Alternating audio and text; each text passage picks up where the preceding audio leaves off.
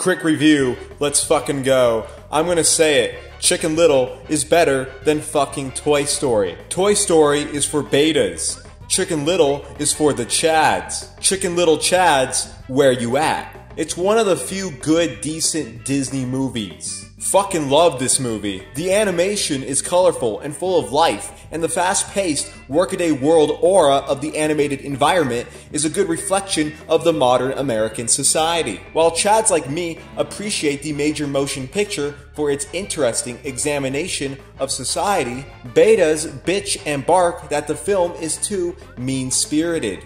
Fuck off. Society is mean-spirited. I'm a proud American, and I will acknowledge that American society is filled with an asshole culture, and I'm no exception. When that drive-thru employee forgets my napkins, I should reflect it's not a big deal, and maybe that employee has a hard life. But that 10 seconds of me realizing I don't have my napkins, it's filled with thoughts like, God fucking damn it, stupid whore! Because I'm an asshole living in an asshole society. It's okay to acknowledge our competitive, vain culture once in a while, okay? Saying this movie is mean-spirited is ignorant because it doesn't promote a mean-spirited message. To overcome the mindset, you must acknowledge the mindset. If there was nothing cruel or mean in the movie, then there would be nothing to make a stance against. Chicken Little isn't the one to learn the lesson at the end. His dad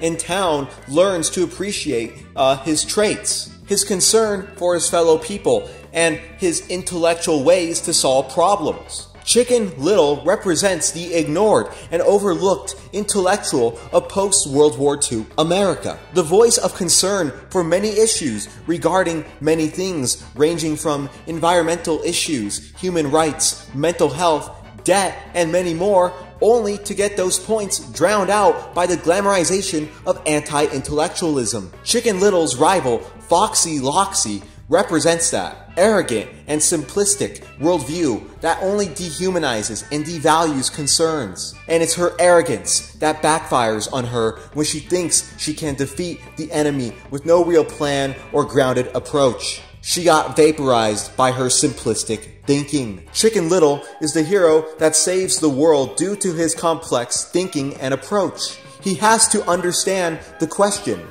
what is something that makes the soul mad? One of those things is loss. By using strength, courage, and logical thinking as opposed to just brute arrogance, Chicken Little finally gets the respect from his father and the city. Chicken Little is an underrated masterpiece that honestly needs to be seen by all, especially at this moment of history. 2020 is here and we did not listen to Chicken Little. Fires and hurricanes that got large due to environmental problems is a ripple effect of us ignoring people who actually studied this stuff for decades. Agree or disagree with the way protesters are handling this, but this is a ripple effect of decades of officers and prosecutors having large misconduct, not caring about the bigger picture. I'm not even an ACAB person, but I can at least acknowledge this is the ripple effect of no serious reform. Hell, even that fucking schizophrenic guy jerking off in the middle of Panda Express is a ripple effect of defunding mental health.